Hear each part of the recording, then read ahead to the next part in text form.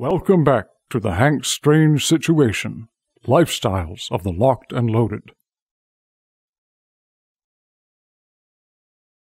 Make sure to check out hankstrange.com. You can sign up for our email list and find ways to follow and support our efforts. So I don't think that that's the greatest generation at all. I think our greatest generation is the revolutionary generation, but I'm going to say something that may shock a lot of people. I think our greatest generation is yet to come. Okay. I think our greatest generation is going to be people that recognize government isn't the answer, that we don't have to keep kicking our income to Washington, D.C. to spend and spend and spend and spend and spend. I mean, for God's sakes, I mean, what passes for a conservative now is what a democratic socialist was 3 months ago. It's weird. It's weird how everything's upside down on its head. And I don't care if people are offended that I'm dumping on the president right now. Whatever, get over it, man. I mean, I don't think that you should have subsidization of industries. I don't think a business is too big to fail. If you make stupid investments, when you make stupid decisions, you should fail, and we shouldn't have to foot the bill for that. Additionally, you got what a $1,200 check going to people. I mean, come on, man. Like, there's a lot of people that are going to get money that never even kicked any money in to begin with. And I don't think that you should send money to D.C. and have them redistributed everywhere else. And I understand people are hurting, but why are they hurting? Can you imagine for the last 10 years if people could have kept the money that they earned without having to send money into the IRS? You think people would be hurting if they could keep the money that they earned for the last 10 years? Who's the greatest violator? So I don't think the solution is more DC, more government involvement, more deficit spending, more Keynesian economics. That's already been tried and failed many, many times over. I think that's a horrible idea. I think that's naive. And I think I wouldn't really take business advice from a guy who's declared bankruptcy 3 times. It's a good business plan for businesses nowadays is how you do things, I guess. So here's the thing. One, we've got a lot of people watching. I would encourage everyone to smash the thumbs up. Welcome to all the folks who came over here because of Reid.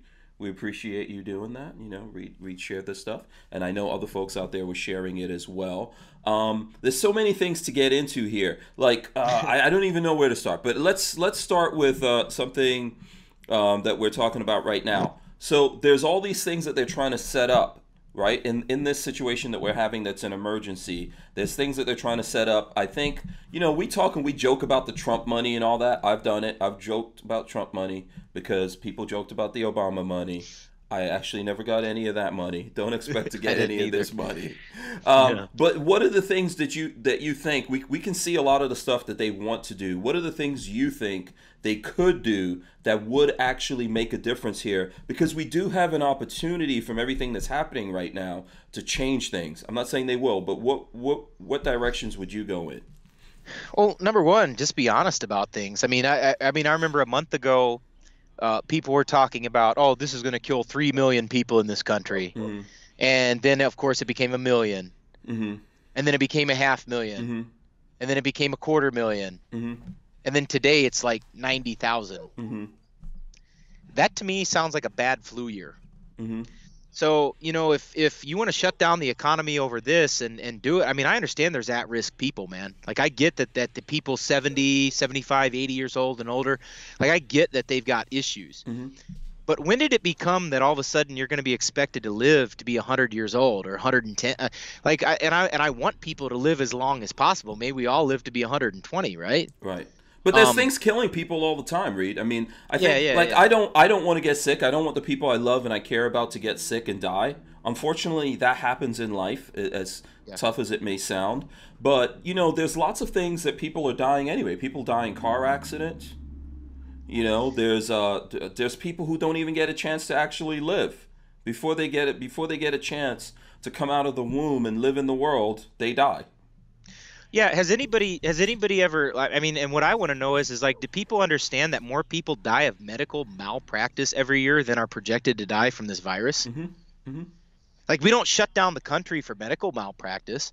We don't shut down the country due to drunk drivers. Yeah, people die because of cancer. They get cancer from the sun. You know, skin cancer, stuff like that. I mean, it's amazing. And like, I mean, people are like, well, what about Italy? Blah, blah, blah, blah, blah. Listen, I mean, first of all, Italy's socialized medicine. Like, that should tell you something. Like Italy is socialized medicine. That's why people are dying there. They don't have enough resources because under socialism, everybody sucks and everybody's poor. Yeah, So there's lots of corruption. There's corruption in America, but lots of corruption. And then there were all these rules that who knows how long it took before they got it. Like I've looked at, I'm into cars, right? So I'll confess to that. But I've looked at car shows taking place in Italy, and literally the cops roll up on these guys, like if it's a Sunday or something like that, or a weekend, and they're like, hey, no one can work in Italy on this day. There's just things like that going on. So when you have places where people like, oh no, we have to be on vacation right now, how are they going to react to things in time? I think what it boils down to is like, do you want a society that's secure, or do you want a society that's free, right? So you ask what can be done. Number one, get people back to work. Like the economic depression or the recession that's happening, all these people unemployed, like that's not caused by the virus. That's caused by the government. The government's admitting they're causing that. Right. That's caused by the government. So in other words, if you go to work, you're going to be penalized. You're going to have to pay money, or you're going to have to do this and that.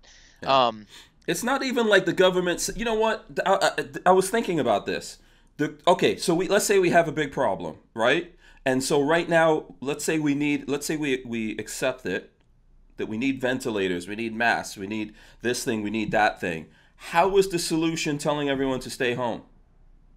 How is that the solution? Like, those people who are staying home could actually make things. We could somehow do things and do something about this instead of staying home, twiddling our thumbs, looking at the news, getting even crazier because the media obviously is on board with all this and they're just like, pushing people more and more down, right? Yeah, and then the wild thing is that eventually everybody's going to have to come out of their little cave. Everybody's going to have to come out sooner or later. We cannot indefinitely stay in our houses. Guess what's still going to be there? The virus. Yeah, it's never going away. It's never going away any more than the Spanish And I think flu. it's been here. I think it's also been here. Yeah, it's not going away. It's amazing to me how people will gladly sell their freedom away, will gladly sell their liberties away just for the illusion of feeling safe.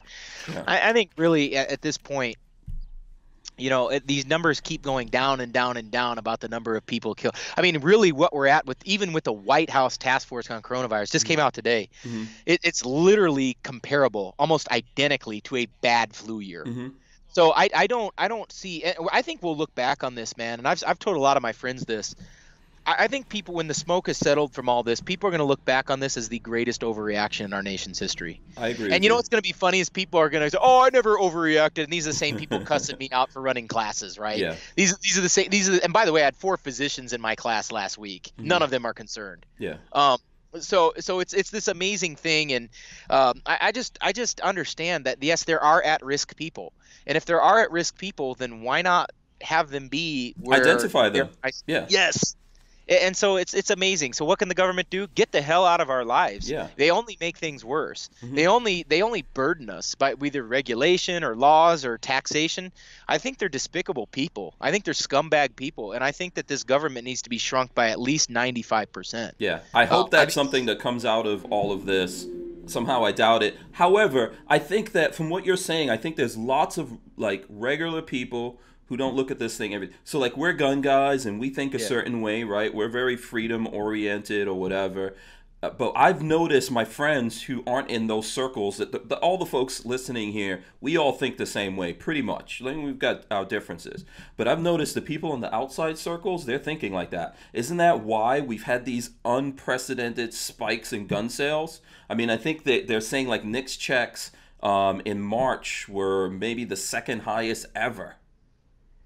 Yeah, it's amazing how reality will get people to lose their false altruism. Oh, we don't need guns in our society, and then of course record gun sales now. Yeah, yeah. So where are all those like beta male individuals that said that we don't need guns anymore? They're the same people scrambling to buy the guns they didn't have the balls to buy before. Yeah, wondering what happened to the gun show loophole that I could just come in here, pay some money for this gun, and walk out. What happened to that? Oh, it was hilarious. I remember the first couple of weeks of of this whole thing maybe a month ago, and the people were stunned. They couldn't just go online and buy a gun and have it shipped to their door. You mean I got to go through all this rigmarole? Yes. And it's like, I don't think you and it's weird because they act like they know what they're talking about. Like, and this is so many people, they act like they know what they're talking about when it comes to firearms. And I'm just like, listen, I mean, I'm sorry that, look, I think everyone has a God-given right to buy a firearm to protect you and your family. Like, there's no question. I don't even think there should be a freaking background check system. The NRA caved on that in '94. It doesn't make any. What difference does it make? Right. You're seeing it right now that government isn't even, during times of emergencies, government isn't evil. They are evil, but they're not even able to staff the background check system. So people are being denied, the ability to purchase a firearm. So it's like, in good faith, they go to the gun store, fill out the paperwork, and then government is unable to provide the service that they said they're going to be able to provide. Make sure to check out HankStrange.com. You can sign up for our email list and find ways to follow and support our efforts.